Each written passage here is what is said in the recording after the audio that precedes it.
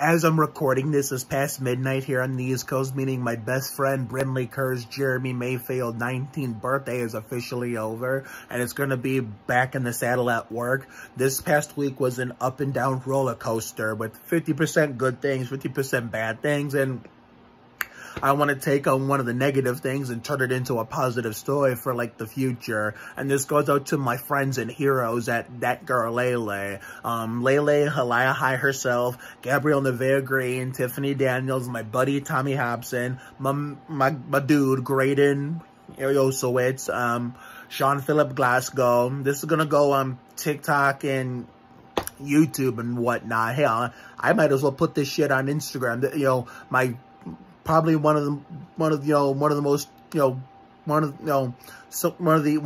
adorable, how am I gonna put this? One of the actors on the show who I absolutely adore because of how genuine and ultra mighty sweet and kind and caring and loving she is, Kensington Tallman. Anna Grace, Ashlyn, this is for all of you. So therefore, I never met David personally, honest to God, but the way I got attached to him for for the last, since 2020, especially all of 2022, makes it seem like I did.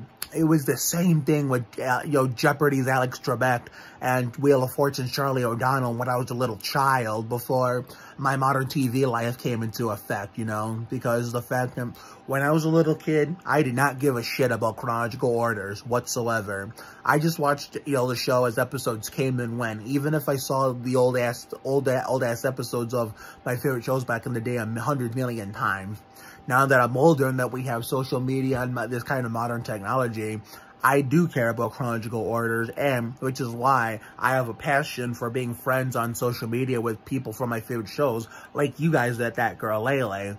Yes, I know this loss is very difficult for you guys, because if I said it was more difficult for me, more than all of you and everyone involved in David's life, I would be selfish saying that. So, therefore, I just wanted to let you guys know that I am thinking of all of you guys, and I'm praying for all of you each and every day and night, and sending you lots of love and a virtual hug from David's hometown of Ohio, which is where my life originated in the 90s, and then I came back in 2010 after a 10-year stint in Michigan in the Lenore house with a whole year in Mexico, thrown in the middle from August 2001 to June 2002. So, therefore, considering, I was going to go, hopefully, see him again on my dad's birthday when he came back to Cleveland for that collaboration with, Najee and all those people. I don't remember that those two were going to collaborate, I was hoping I would try to get to be lucky enough to meet him in person like the rest of you did, but I guess it wasn't meant to be. But we're going to continue to go on with life like he would want all of us to do. And if there's something I learned in life from any of my shows in the modern era of my life, especially the pre-COVID, anywhere in the pre-COVID part, Zachary S. Williams from I Am Frankie taught me the show must go on. And after a roller coaster week this past week, that's exactly what's going to happen starting tomorrow, considering, I'm having my own kind of problems here at home with my family, with my grandmother being sick. But we're going to be right back in the fight starting right here, right now. And those of you at Lele, maybe one day I'll get lucky enough, to actually, come down to make the trip to California and go to Paramount and, hopefully get a meet and greet with you guys.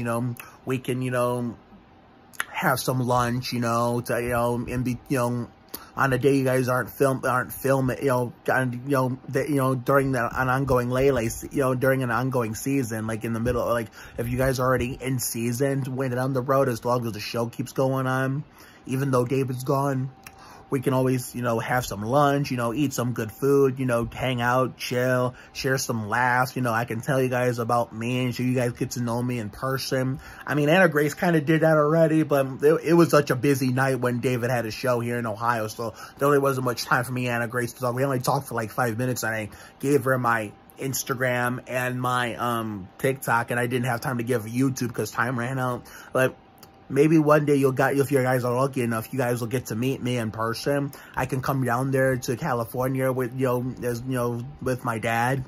We can have some good food, have lunch, drink some Coca Cola, share some stories, last memories, you know, share some details about each other to get to know us in person, since I don't know any of y'all in person yet. And maybe if I'm lucky, maybe we can have John, Ron, Wendy, Will, and all the honchos at Lele, you know, turn on some Ricky Martin so we can dance and sing to him, living La Vida Loca while shaking our bonbons to, you know, give ourselves something to be happy about. So you just never know. You just never know. But I wanted to send you guys this voice recorded message, you know, just tell you that you guys are very, very loved by me. You know, you were just not loved by David. You know, you are all loved by me too, as probably one of the biggest Lele fans, because even Caleb Brown himself said before his exit at the end of season 1 that I was his favorite Lele fan. So hopefully he's not the only one, but hopefully we'll see each other and for the first time in person one day, years down the road, and we're gonna have ourselves a hell of a time. So one love to the Lele family.